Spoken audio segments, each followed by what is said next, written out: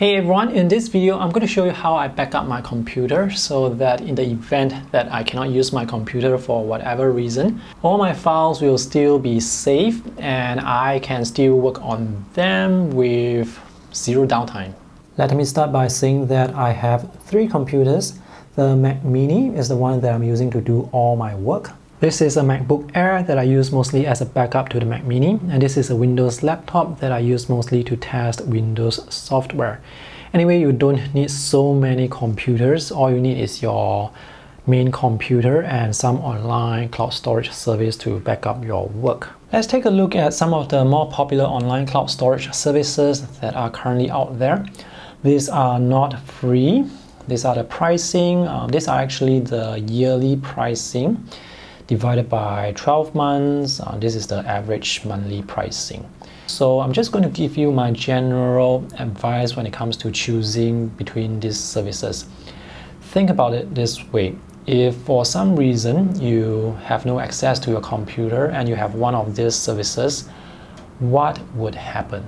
Let's say, for example, you are using Apple iCloud to back up your Mac, or you're using Backblaze to back up your Mac or your Windows computer, and you need to send your computer for servicing, and you have some urgent work that is on your computer that you need to work on, that you need to send to your client. Well, these two services, they will not give you access to the individual files that were backed up within the backup. So for that reason, I actually do not use iCloud to back up my Mac, even though it can back up my Mac. I'm actually using Microsoft OneDrive to back up all my documents. I work with a lot of photos, videos, graphic design, and digital art files. My video files are stored on external storage because those video files are really huge. But for all the other files, I actually store them with Microsoft OneDrive. Microsoft OneDrive, Google Drive, and Dropbox, they will also back up your whole computer. OneDrive, Google Drive, and Dropbox have integration with Mac OS and Windows. So whenever you create a document, a file, you save it onto your computer, it will be synced online.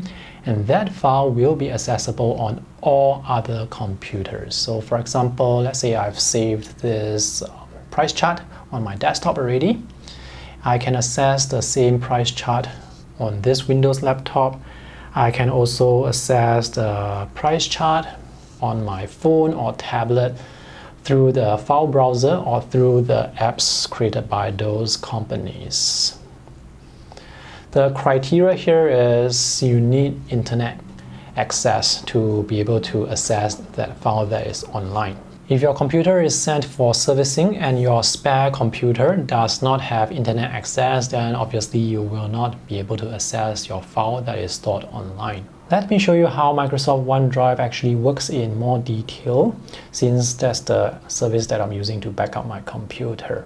Now, Google Drive and Dropbox should have similar features compared to OneDrive. So let's take a look at this folder with some folders and files. See these check marks here? This means the files are actually on the computer, and those files and folders with the cloud icon are actually online, but you still have access to it. All these are actually just bookmarks to your files online. So let's say I want to open a file that is actually not on my computer, that is actually online.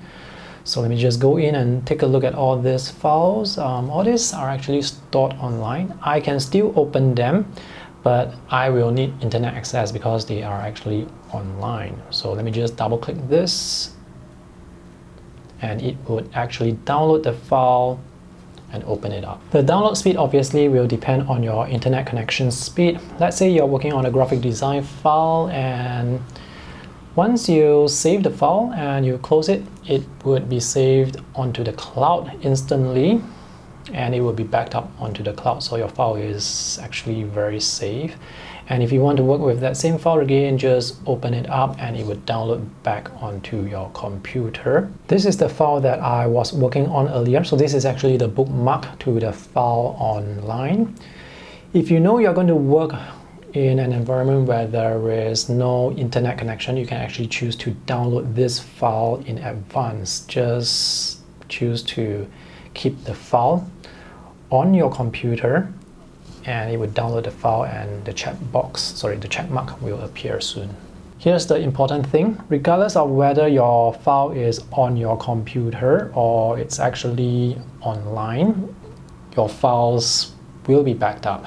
It will be saved. It will be accessible to you through any device. The nice thing about Microsoft OneDrive is even if your computer has very limited storage, let's say you only have 64 gigs of storage, you can actually choose to move all this file online and store them online so that they won't take up space on your computer. So you can actually store up to 1 terabyte of files on their server and free up all this space. So these are actually all bookmarks that don't take up space on your computer. And this is what I really like about Microsoft OneDrive. You can have a computer with very limited storage, but you still have access to 1 terabyte of storage online. I am actually paying for the family plan, so 6 person, each person can get 1 terabyte of online storage. It's a really good deal. This is US currency. If it's just one person, it's $6 per month. It's still really worth the money. And there is Google One, which has 2 terabyte. It's $8 US dollars, and Dropbox it's $10 US dollars. If you are using Apple iCloud, there is something very important you need to know. There are actually 2 services under Apple iCloud. The first service is the backup service, which will back up your Mac, your iPad, and your phone. The other service is the Apple iCloud Drive, which is actually a folder online where you can store your files. So if you're just working on your files and save it on your computer, it would automatically be backed up to iCloud. But if you want to store that file online so that you can share it with someone else, you have to store it on iCloud Drive. Anyway, the main thing about iCloud is this: if you send your computer for servicing, you will not have access to your files unless you store them on the iCloud Drive. And this is the main reason why I am not using this to back up my computer. Instead, I'm using Microsoft OneDrive because when I send my computer for servicing, I still have access to my files with OneDrive, with Google Drive, or with Dropbox. Backblaze works the same as Apple iCloud Backup.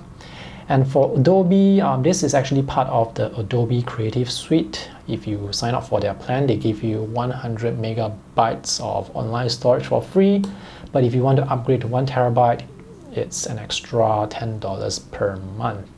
And they don't have the special integration with your Mac OS or Windows, so you have to save your files directly into the Adobe Cloud folder. The bottom line is this: if you don't want to think too much about backups, go with OneDrive, Google Drive, or Dropbox. My recommendation is to go with OneDrive because the pricing is extremely competitive.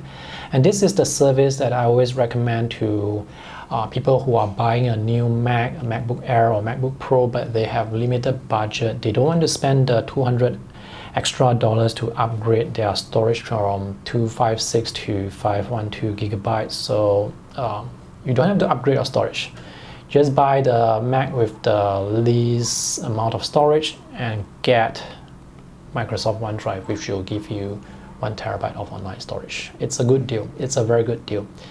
And if you happen to want to sign up to Microsoft OneDrive, consider using the affiliate link that I have for you in the video description below.